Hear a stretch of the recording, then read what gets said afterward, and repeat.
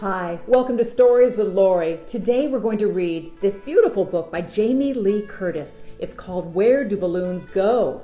And I love all the pictures. Where do balloons go? An uplifting mystery. Where do balloons go when you let them go free? It can happen by accident. It has happened to me. And look, he's being interviewed by Action News. Where do they go when they float far away? Do they ever catch cold and need somewhere to stay? Do they go to the coffee shop? Where do they go? Do they keep going up? Can they ever just stop? I'm sure that they're always concerned that they'll pop. Maybe caught up in wires, pushed by the breeze, poked by tall buildings, or tangled in trees. Are they always alone? Do they meet up in pairs? Do they ever get married and make balloon heirs? What do you think? Do they ever write postcards, email, or fax? Do they ever just let down their strings and relax? Maybe they're better away from the smog, being twisted by clowns or chased by my dog.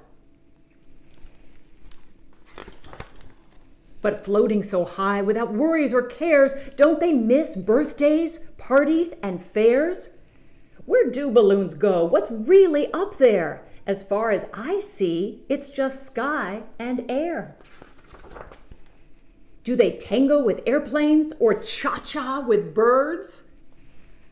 Can plain balloons read balloons printed with words? What does that say there? Care to dance? If one's loose in Norway, and one in Tibet, and one in Alaska and Massachusetts, and one in Bolivia, England, and France, do they all meet up high for a big balloon dance? Look at that.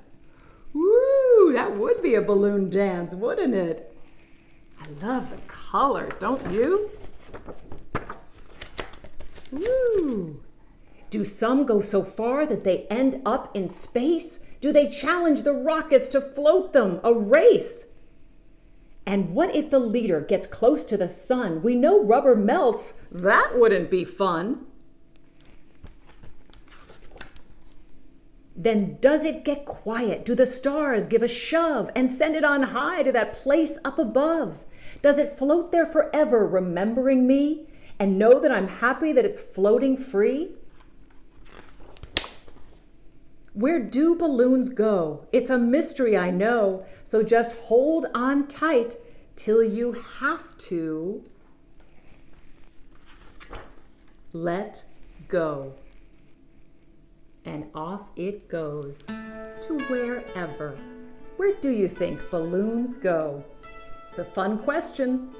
Thanks for being with me for Stories with Lori, and I'll see you next time.